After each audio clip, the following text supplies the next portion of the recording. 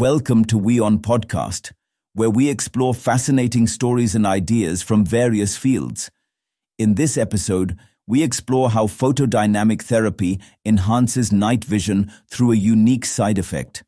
Photodynamic treatment is used to treat certain malignancies, and patients frequently report an odd side effect. Many people claim to have a feeling of better night vision, in addition to seeing unusual patterns and silhouettes in the dark. Photodynamic therapy involves the use of light-sensitive medicine that is activated by a light source. The photoactive substance, chlorin E6, is injected into the circulation through a vein or applied to the skin, depending on the portion of the body being treated, and eventually finds its way into malignant cells.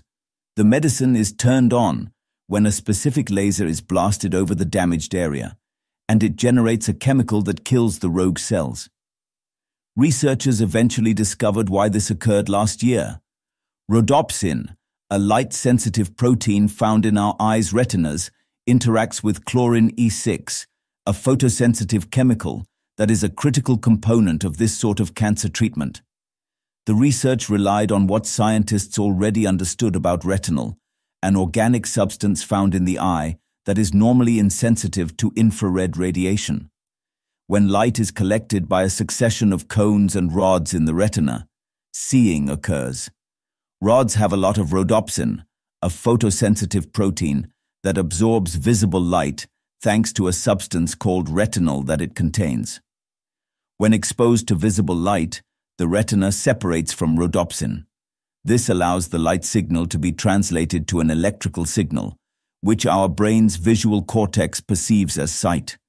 In fact, during the night there is less light, which means light radiation is not in a domain visible to humans. The retina is not sensitive to higher wavelengths, the infrared level. As a result, unlike many species, we are unable to see in the dark. Thanks for tuning into this incredible story. If this episode resonated with you, don't forget to hit the like and subscribe button for more captivating stories to come. Stay tuned.